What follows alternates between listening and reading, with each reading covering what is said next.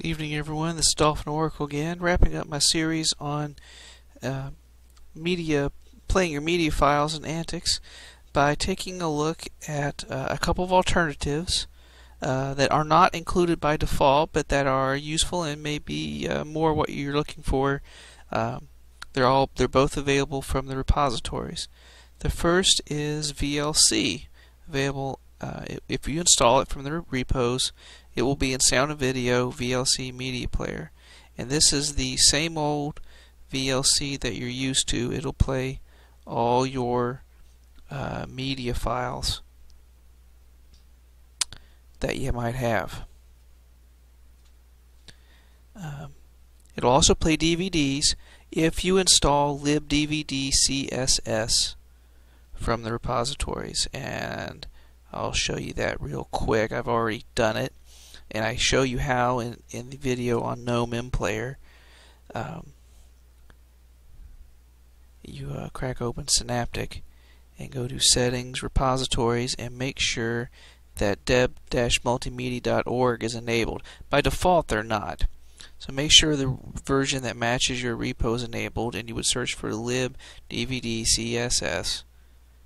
And this is what you're looking for, libdvd CSS2. I've already installed it on my computer. The other utility you might be interested in is one that I happen to like called, I'm not sure how you pronounce it, but I'm going to go with Guayadeque Music Player. And this is more of your traditional music manager. Similar to Goggles, but it's got a little more features. You can rearrange your files in the playlist over here by dragging and dropping and copying and deleting and doing all that sort of thing. You've got your standard music browser. You've got different views for this that you can have. You can have the classic view, and then you can have one with all your own playlists and everything sorted out. It's also got a little podcast manager feature. It's kind of nice. It'll give lyrics for any playing music, and it supports Last.fm scrobbling if you're into that. So a little more fully featured. It's got some tie-ins to Jamundo and Magnatune, and you can also play streams from the internet if you bring your own address. It's got a gapless mode for playback and a crossfader, which is kind of nice. And you can see the preferences for the crossfader here: scrobbling, lyrics, podcasts. It's kind of cool.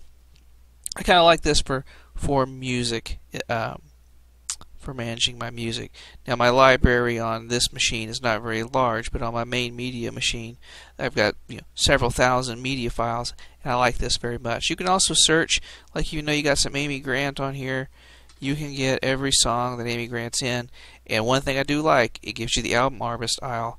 So if you can sort by album artist, title. You can click on these and resort your files.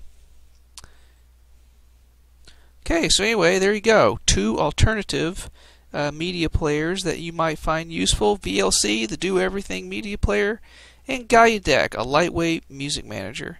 If you're looking for something even heavier than Guayadeque, like maybe something more like a straight-up Windows media player or iTunes, you might want to check out something like Rhythmbox or Banshee, but they're going to bring in a lot more dependencies, a lot more files, a lot bigger install than Guayadeque and VLC.